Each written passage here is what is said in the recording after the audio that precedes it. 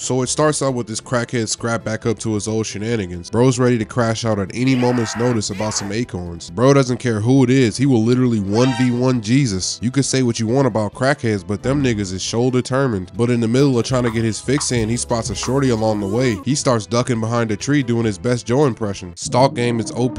Bro has no clue how to act around shorties. The only time he talks to a girl is when he puts a wig on his acorn, cause Lord knows if he tried to spit game, he'd be stuttering more than Waterboy. My mama said that.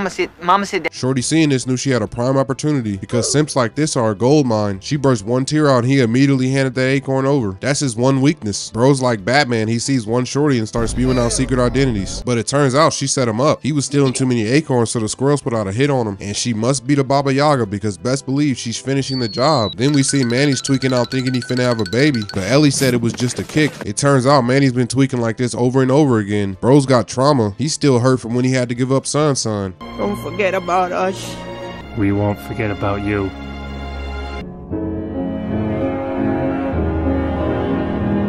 We check in on Diego, and bro's been going through a midlife crisis. He's been looking in the mirror, barking, trying to see if he still got that dog in him. And after further research, I can confirm he definitely does not. Diego ran for 10 seconds and now he can't even breathe. Bro, the fall off is real. Bro's putting up Roddy Ricch numbers, because look at how the deer is prancing around him. He done gassed him up. I know Soto was turning in his grave. Diego's disrespecting every Sabertooth's name. Leave your ring. I got this last. Leave your ring. He gets back into town walking in like SpongeBob, causing Manny to check on him. Diego starts blabbling about how he needs to get back to his old instincts. Diego's talking about he feels safe around that hood shit. Why does Diego want to be in the trenches so bad? Because after rewatching the first Ice Age, I see you were literally that pack's weakest link. Who do you think you are? You're not that guy. But he still decides to leave. He says bye to the herd and leaves my man Sid all alone. But that was the worst decision possible, because when Sid gets too much alone time, bro will single-handedly start an extinction level event. Sid was a grade A student in dickheadistry, but you still wouldn't believe what he decides to do. Bro starts becoming a father to some dinosaurs. Is this nigga serious? After seeing this, I immediately got on call with DCF, because we will not have it. Like, look, bro's literally raising nothing but bullies. They're pressing every kid in here for their lunch money. Nobody's getting their chocolate milk. Never mind that, they ain't looking for money. These kids are the lunch. Jesus Christ. Thank God for Manny stopping this nonsense. He tells Sid to take those damn kids back, but Sid starts talking about, I'm not getting rid of my kids. The mommy dino must have heard that and came to set the record straight. Sid starts skedaddling, leaving everybody else to deal with his bullshit. To be honest, everybody here is lucky that all this dino wanted was her kids, because she would have had more leftovers than Thanksgiving. She had my boy Manny shook. This comes as a surprise to me, because I used to think Manny was a big stepper. But hey, becoming a father changes a man. Just look at Thanos. The mommy dino finds Sid and the kids and they get into a whole argument, leading her to taking everybody. Now the gang has to go on a new adventure, straight into the underworld, because I'm telling y'all, everything in here sees them as straight lunch. These dinos thought they opened up a new Chick-fil-A. So of course this dino gets right to ordering, because you already know the customer service is impeccable. Bro start calling out them my germs, but the herd starts running for their lives. Diego, hearing danger, came in thinking he was in his element and immediately got shown he's not, but they end up sliding out that jam right into another one. But Buck comes in saving them from being turned into a family cookout. Bro comes in talking that shit. Stop playing! Don't slap any nigga over here. Say something.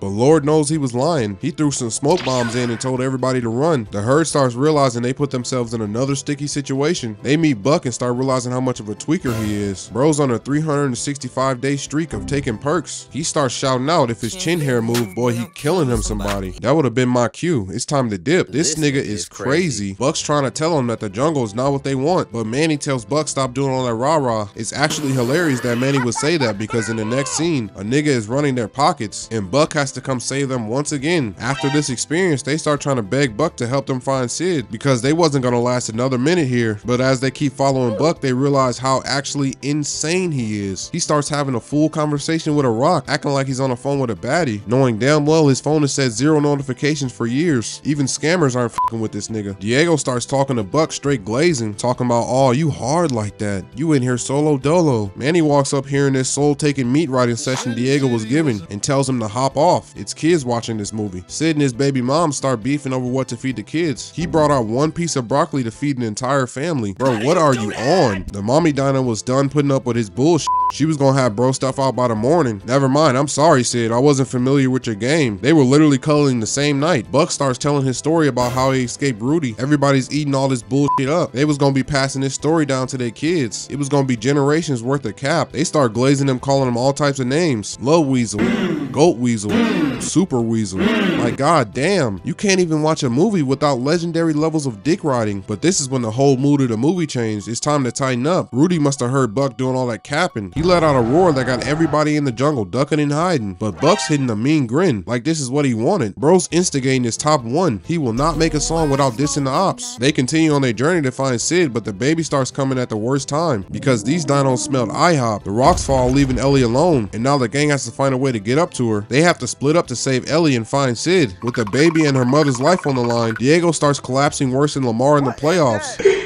This nigga is trash. But something awoke in him. He must have grabbed one of them perks right off Buck. Diego saves Ellie from the dino and he starts gassing himself up. Like, bro, I don't know if you know this, but they're jumping Manny. Go help him. But just as he's about to go help Manny, he looks down and sees they're jumping him too. They were studying the Avengers extensively. There will never be a 1v1, but Manny's not going. He's 2018 Thanos, straight jump resistant. But Diego, not so much. Manny helps him out and puts an end to the dinosaurs. Now we check in on Sid, and his BM finally had enough of his ass. She dropped him right off on a rock. While he's trying to gather himself, he looks up, seeing his chance to see Tupac live, and Rudy had the taste for a morning snack, so Sid starts running to save his life. He ends up in lava, but here come Buck and his personal meat riders to save the day. As they try to save Sid, professional haters start spawning. They're literally working as a unit with one goal in mind: to stop niggas from winning. It's full-on warfare now. When Crash and Eddie get home, they will be completely changed. That PTSD gonna have them boys out their body. One of the birds finally get them, and now they're falling to their deaths. But you already guessed it, Buck has to save them once again. Bros literally carried this whole movie. They save Sid, and when they bring him back, the baby gets born. They start trying to leave, but Rudy says, "I don't think you heard me right. I said I'm hungry." Savage, whatever I want, I'm going to get.